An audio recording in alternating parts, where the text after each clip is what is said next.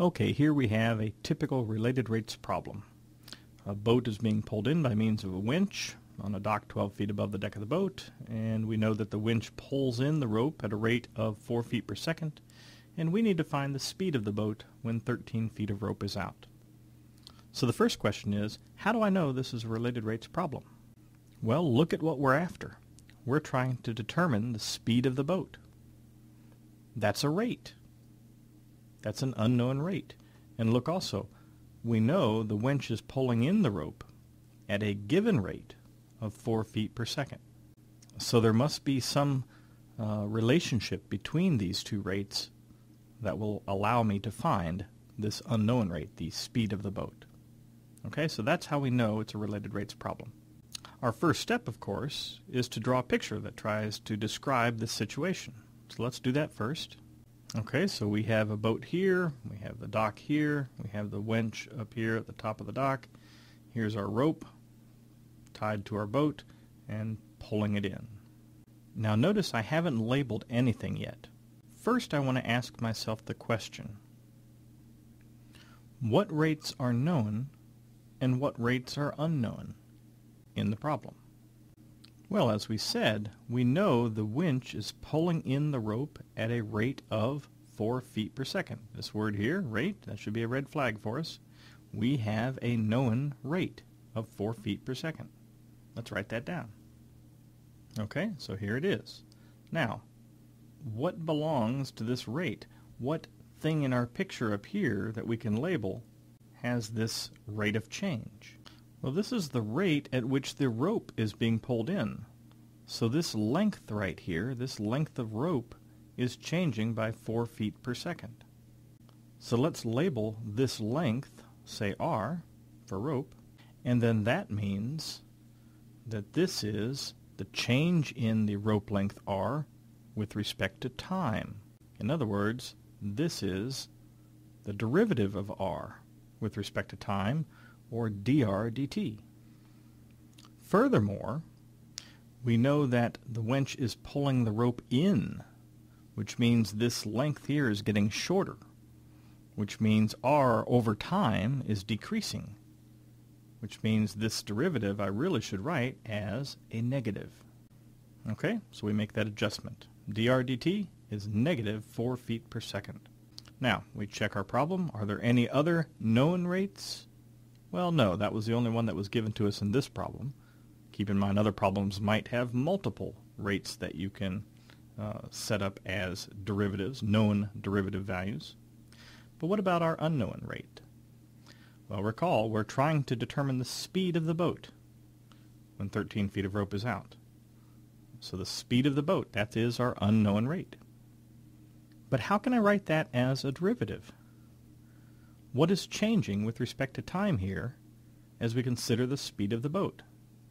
Well, if we look at our picture here, suppose the boat's going, 10 miles an hour or something like that.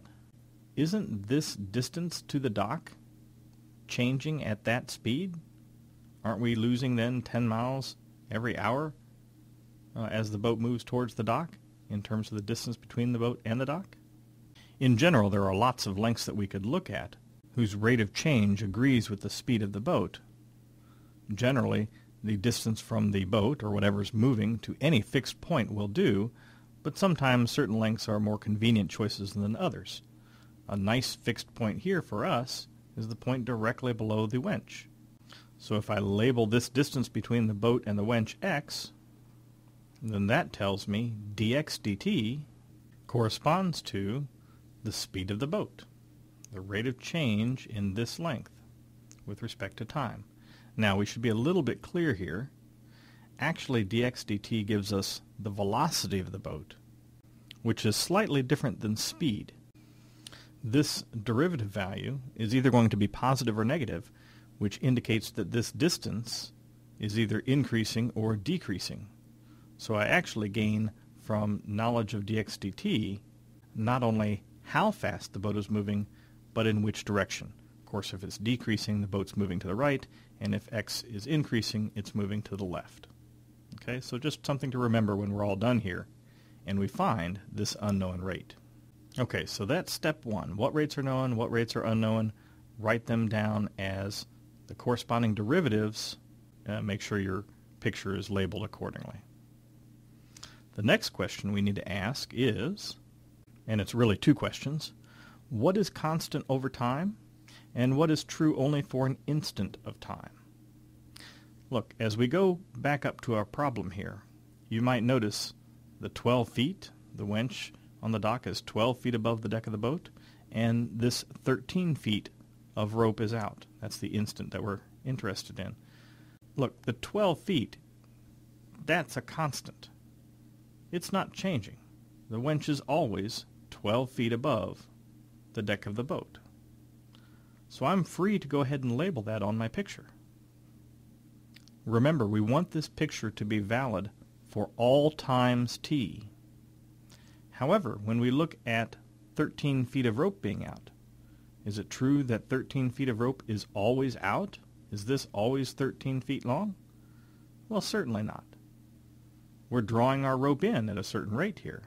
It's getting shorter every second. So this 13 feet of rope is only valid in an instant. Consequently, I'm not going to put 13 anywhere on this picture because it's not true for all times t, but I am, over here to the right, going to indicate that the instant I'm interested in, we know r equals 13. Okay, so I make a little notation to that effect.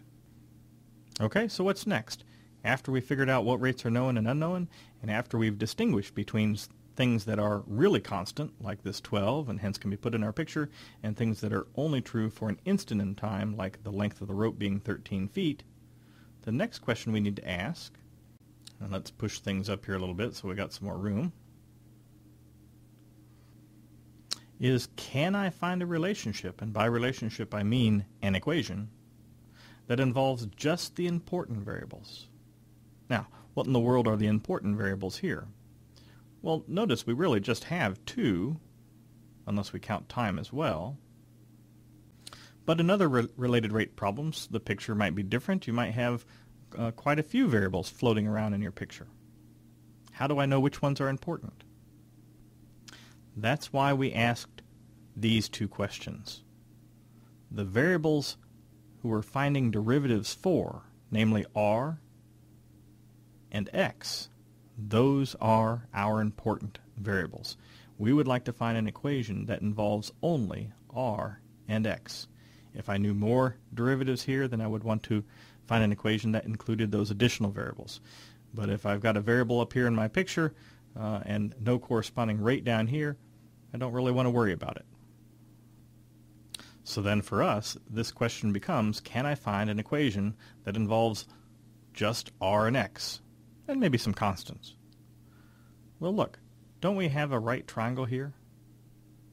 Don't we have some sort of relationship between the lengths of sides of a right triangle?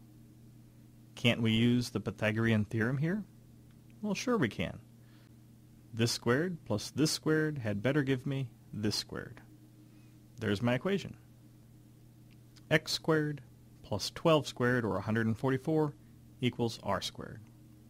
So this gives me a relationship between these two variables. But what I need is a relationship between these two rates, between these two derivatives.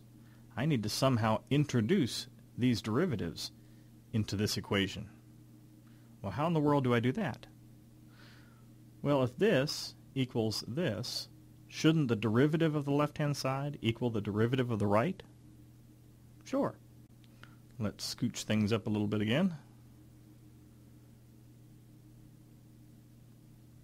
I can differentiate both sides with respect to time, this variable right here, to relate the rates, to introduce those derivatives.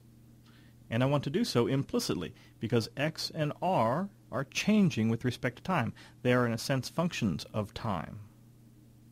Okay, so the differentiation will happen in a manner similar to implicit differentiation.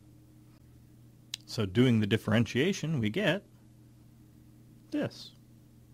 Notice the derivative of x squared is 2x, and then times dx dt, because x is treated as a function of time, plus 144, the derivative of that, being the derivative of a constant, is just 0.